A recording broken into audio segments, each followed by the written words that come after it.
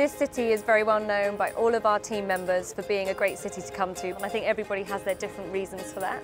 Even like just walking past these like cool buildings and seeing all this art inside, and even like the architecture, it's pretty cool. Montreal's a great place to walk, lots of cathedrals throughout the city. We stay on the north side of the city, and I like to run up to the Mount Royal Park. It's good for training, the run's fun. You run through the park, there's lots of squirrels and stuff. Pretty tiring, but then, with the view, it's really nice. Montreal's great for shopping. I like to buy my trainers here. There's a great place called Off the Hook. But with Montreal being so cold in the winter, it has actually an underground network where you can go from different shopping centres without actually going out onto the road. Probably my main reason why I love coming here is because it has one of my favourite yoga studios of the season. Waking up early because of the jet lag as well means that you can get up and get a nice early class before coming into the circuit.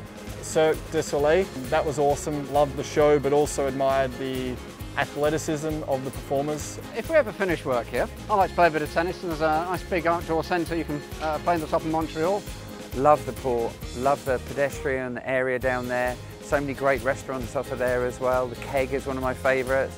A really good place here, which is quite famous anyways, Schwartz's Deli. Actually, there's a place I go, they do ribs in like a Jack Daniel's barbecue sauce.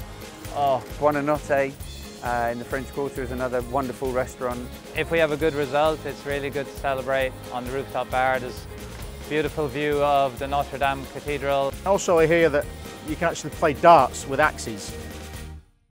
I haven't tried it yet, but I might go and seek out that place on Monday. Merci Montreal. Je t'aime.